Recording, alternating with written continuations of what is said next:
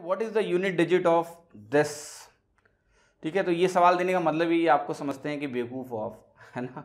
देखिए 217 की power 413 unit digit पूछ रहे हो ना, तो हमें इन डिजिट से कोई लेना देना नहीं है, हमें सिर्फ यूनिट डिजिट से लेना देना है। पहली बात कि यूनिट डिजिट से निकलता है, बाकी डिजिट से कोई लेना देना नहीं होता है। साथ में जब हम साइक्लिसिटी की बात करते हैं तो पावर्स में हमें केवल लास्ट 2 डिजिट चाहिए होती हैं। ठीक है, देखो ये अननेसेसरी चीज़ें मैंने हटा दी। तो एक्चुअल में जो क्वेश्चन है वो ये है कि 7 to the power 13 into 9 to the power 47 into 4 to the power 24 into 2 to the power 12, इसका यूनिट डिजिट क्या होगा।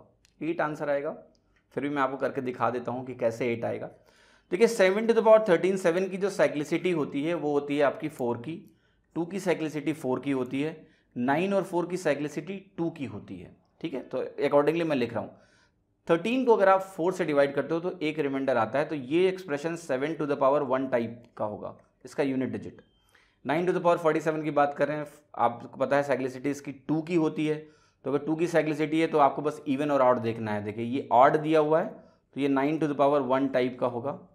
सिमिलरली 4 टू द पावर 24, ये इवन दिया हुआ है तो ये 4 टू द पावर 2 टाइप का होगा।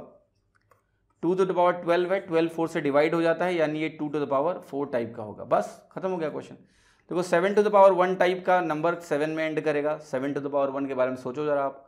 9 टू द पावर 1 टाइप का नंबर 9 में एंड करेगा, 4 टू द पावर 2 टाइप का नंबर 6 में एंड करेगा, 2 टू द पावर 4 टाइप का नंबर भी 6 में एंड करेगा। इसका प्रोडक्ट आपको 6 दे रहा है, इसका प्रोडक्ट आपको 3 दे रहा है, और इन दोनों का प्रोडक्ट आपको 18 दे रहा है, यानी यूनिट डिजिट क्या हो गया 8 हो गया। इतना आसान सवाल था। तो बड़ा सा एक्सप्रेशन देके आपको डराने की कोशिश करते हैं, बट अगर आपको फंडामेंटल चीज़ें क्लियर है तो आप क्यों डरोगे, है ना।